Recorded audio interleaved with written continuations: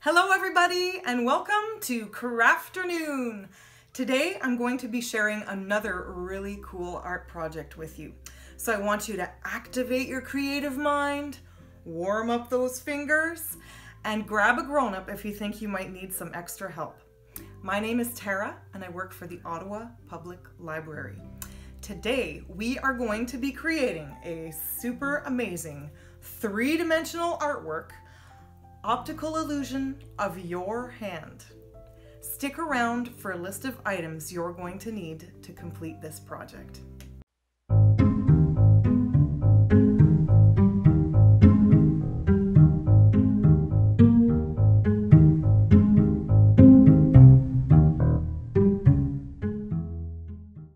Here is a list of items you're going to need to complete this awesome optical illusion of a three-dimensional hand. A sheet of white printer paper, a pencil, an eraser, a black marker, a pencil sharpener, a ruler, an assortment of colored pencil crayons, and for the finishing touches of this art project, you may also want to have a glue stick and a sheet of colored construction paper.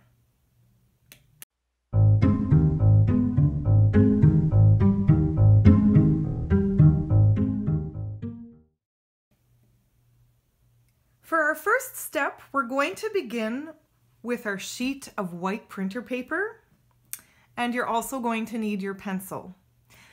We're going to start by tracing around our hand.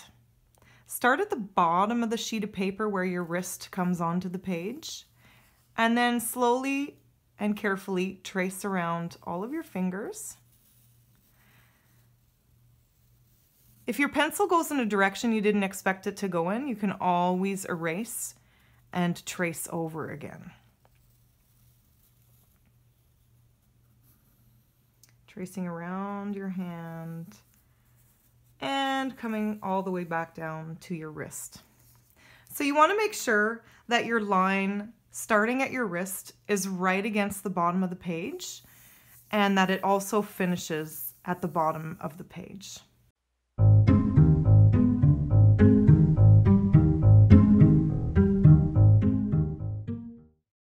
Now that we've traced our hand, we're going to turn our sheet of paper on its side like so.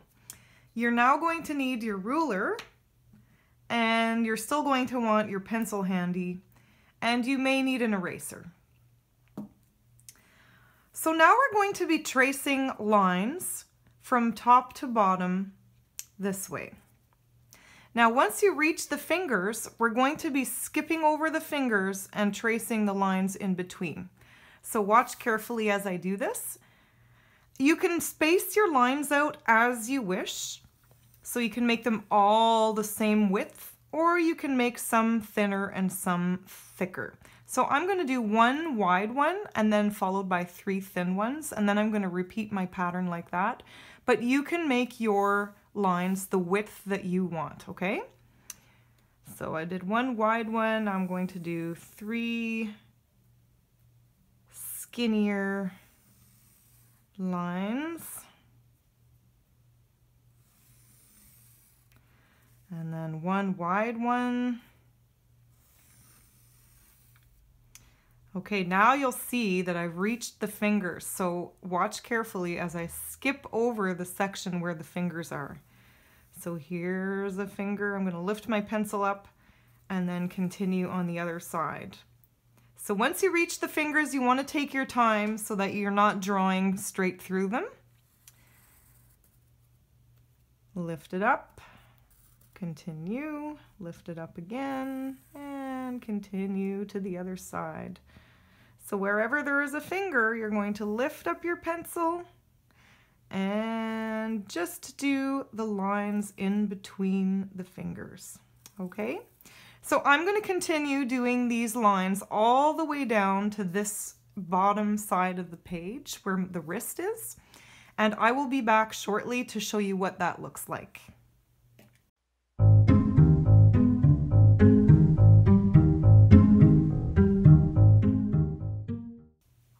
so as you can see, I've traced all of my lines all the way over to the wrist of the hand. So at this point, we're going to turn our page upright again so that we're looking at our hand straight on. And this next step is where the magic happens, because this is what one of the steps anyways that makes this hand look really three-dimensional, like it's popping off the page. So our hand is going to look like it's been wrapped in some kind of gift wrap or wrapping paper or even a wallpaper. It's going to look like someone has put paper on top of our hand, but our hand is underneath that paper. Okay, so the way that we're going to create part of this illusion is all of the spaces where we left no line in between where the fingers are, we're going to create a little curve. So you're going to find where the line kind of meets the finger, and you're going to create a little curve or a bump that goes up towards the top. So it might be kind of like the shape of a fingernail, if you think of that shape. And you can see what I'm doing here. It's just kind of a little arch, okay? And then you want it to meet the other line over there. So there's a little tiny one here. We can go over here and create another one. So you're going to go all the way down the page, creating these little arches where the fingers are. So it's kind of like the shape of a rainbow almost, or a little bridge. And you just want to create that little bump, okay? So what that does, if you look at these fingers now, they almost look like they are raised, or that they're actually that there may actually be a real hand under there, okay? So you're going to want to do that with all of the fingers. And then once you get down here to the hand, sometimes it can become a little bit trickier. So where the hand, there are no more fingers, and the hand, the palm of the hand is, you're going to create an even bigger arch.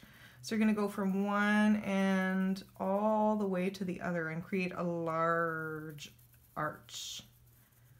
Okay. So I'm going to continue doing this, and then I will be back to show you what that looks like once this step is complete.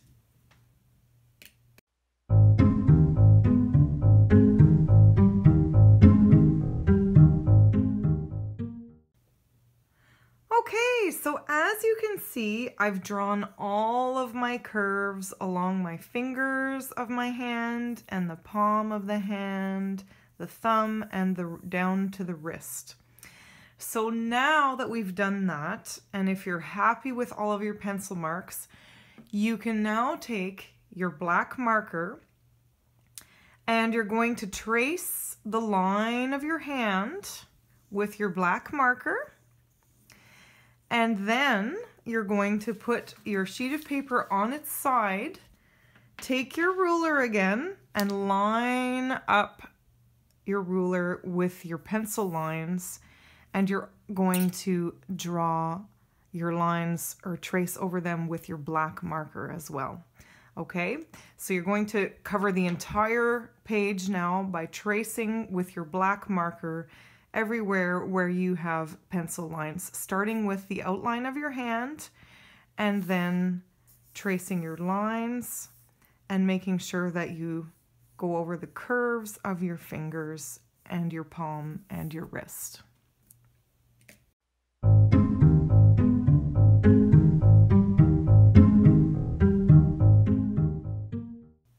All right, as you can see, I've finished tracing all of my pencil lines with my black marker. And for the straight lines, I did use my ruler to line them up and then to use my marker and trace a nice straight line over top of my pencil lines with my black marker. All right, so now we can turn our sheet of paper upright again so that we're looking at the hand straight on. And this next step is going to involve our pencil crayons. So you can get those out. And what I like to do for this step, because I want my hand to look like it's trapped underneath some gift wrap or some wallpaper, I'm going to be doing my colors in a pattern. So I'm only going to choose 4 colors and I'm going to repeat them in order. So I think, let me see what I have here. I think I'll choose turquoise. I'll use this nice purple, this nice deep pink, and I like this sort of a navy blue color. All right, so those are the 4 pencils I'm going to use. I'm going to put my other ones away so I don't get them mixed up.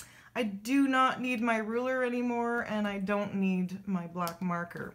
So I'm going to repeat them in a sequence. And so I'm going to start at the top of the page, and I'm going to start by applying medium pressure with my pencil crayon. So I'd like it to be dark enough, but not the darkest it can be, because there's another step when we're coloring once we get closer to the hand where you're going to have to apply a lot more pressure.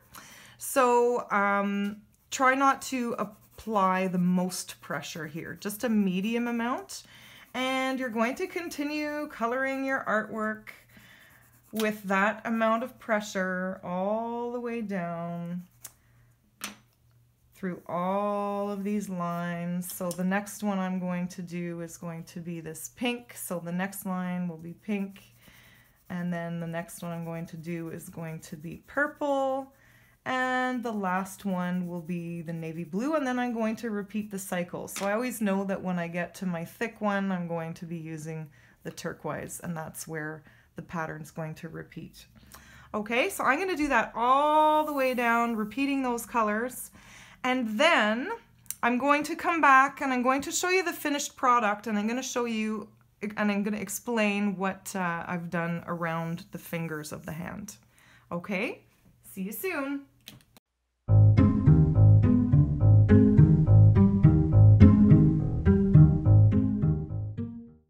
Okay everybody, it took a little while, but I'm finished coloring in my 3-dimensional hand. So you'll notice that I've applied medium pressure in these areas around and inside the hand. But if you look directly on either side of the contour of the hand itself, I've applied a lot more pressure to create a deeper color so that the hand looks like it is in shadow in certain parts. So if you take a really good look at this hand, you'll notice that there's a lighter area in the center of the wrist and the hand and the fingers. So if this were a real hand, that would be where the light would hit the hand. And these other areas where the hand and the wrist would curve down would be in a bit more shadow. So that's why we've darkened the areas on either side of the line of the contour of the hand. Okay.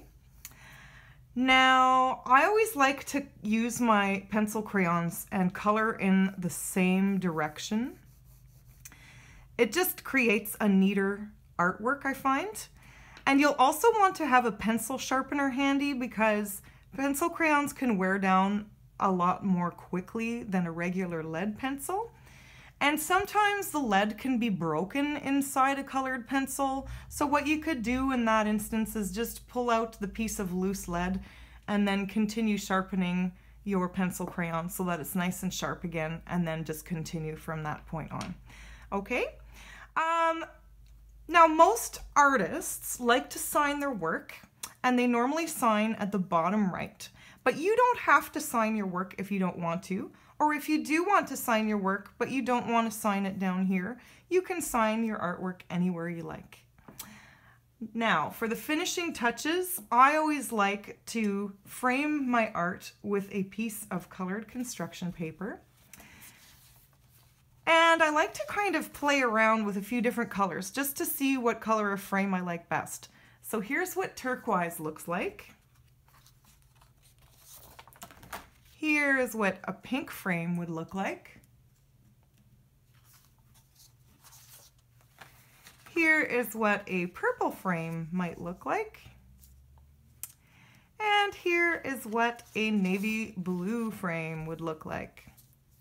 So I think I like this navy blue. So what I would do then is I would take my glue stick, I would turn my artwork over, I would put some glue on the back of my artwork, and then I would gently turn it over and I would carefully center it on my sheet of construction paper, and then I would press down with my hands so that it would stick nicely to the construction paper underneath. And voila! Our three-dimensional hand is complete.